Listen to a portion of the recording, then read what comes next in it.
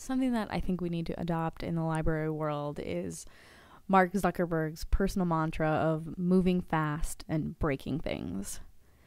What this means is that we need to remove all barriers between you and your goal. So the idea isn't to be as reckless as possible, it's to remove barriers and friction between you and your goal.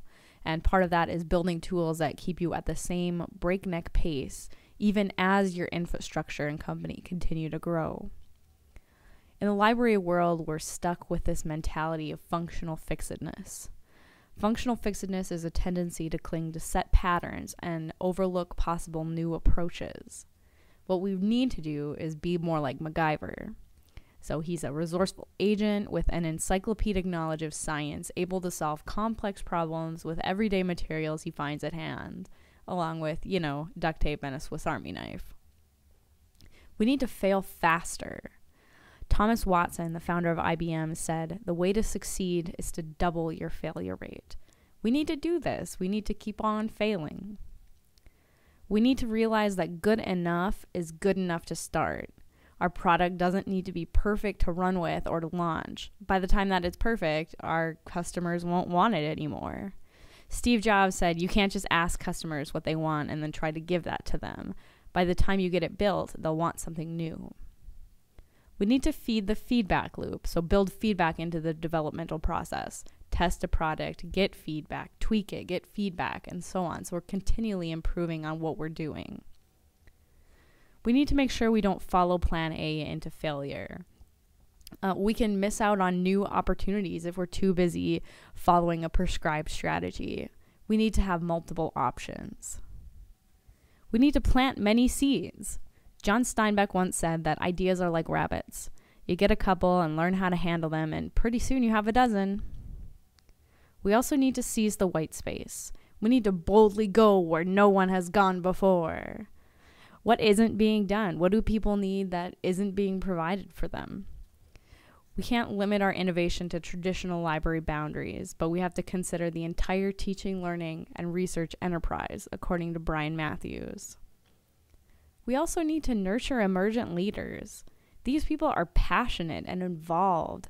They motivate others, they initiate new ideas, and they seek others' opinions. If they're coming up with new ideas, they're engaged in your organization. Find ways to say yes to emergent leaders. We also need to be bold. We can't be afraid to try something that we don't know how to use, like 3D printers or new software.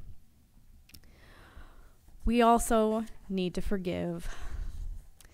So when people have the interests of the company in mind, if mistakes are made along the way, those shouldn't be met with punishment.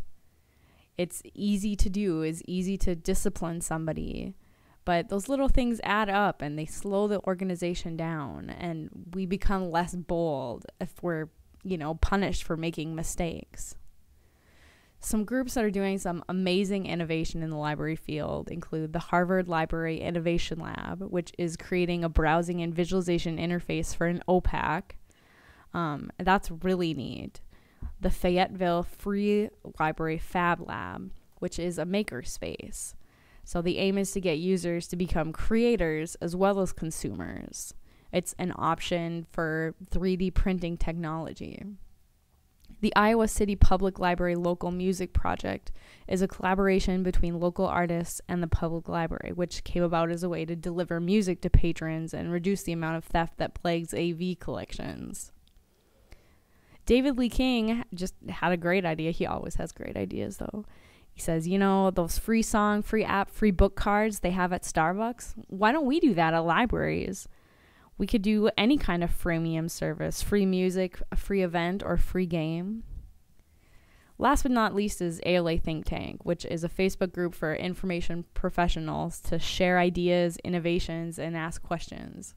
The Think Tank's motto is "Make it happen." So central to any fast-paced high-tech company is a spirit of innovation.